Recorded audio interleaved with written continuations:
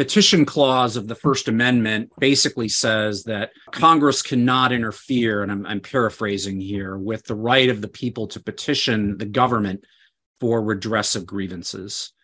And that's a very important statement there. I think, here some degree of literalism is very important when we read that text. It does not say the right of the people to petition Congress for redress of grievances. It does not say the right of the people to petition the president or the courts or a federal agency. By the government, it means all aspects, all agents and agencies and organizations of the government, whether legislative, judicial, executive, administrative, or otherwise. And that's important because there were a number of state constitutions being written around the same time where it was explicitly stated that in a state constitution Bill of Rights, that it was the right of the people to petition the legislature. The framers of the First Amendment in the first Congress chose the government. And so it's very, very, very broad. The other thing I would just say about the Petition Clause is that it came in response to petitioning that was very common during the Revolution, very common during English and medieval European political history.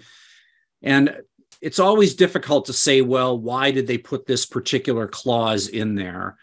But I think the experience that English colonial subjects had with petitioning and the actual suppression of petitioning by the English crown in previous centuries, with this petition clause, I think it's fair to say that at minimum, it means that no restrictions can be placed on the kinds of petitions, so as many people can sign them as they wish, nor can any restriction be placed on the subject of these petitions.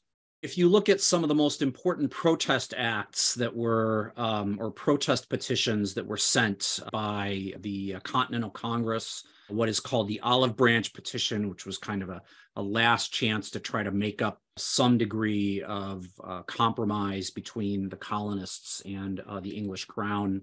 A number of those acts protested against petitions, the Stamp Act, the way the Stamp Act was enforced, things like that. At some level, the petitions that had been repeatedly sent by colonial assemblies and by the united assemblies in the Continental Congress to protest these acts were basically met with not only rejection, but by the deployment of troops and or other officers of colonial governors to enforce the taxation. And so you see this right in Thomas Jefferson's Declaration of Independence, which is that, the petitions of the people have just been repeatedly ignored in this sense.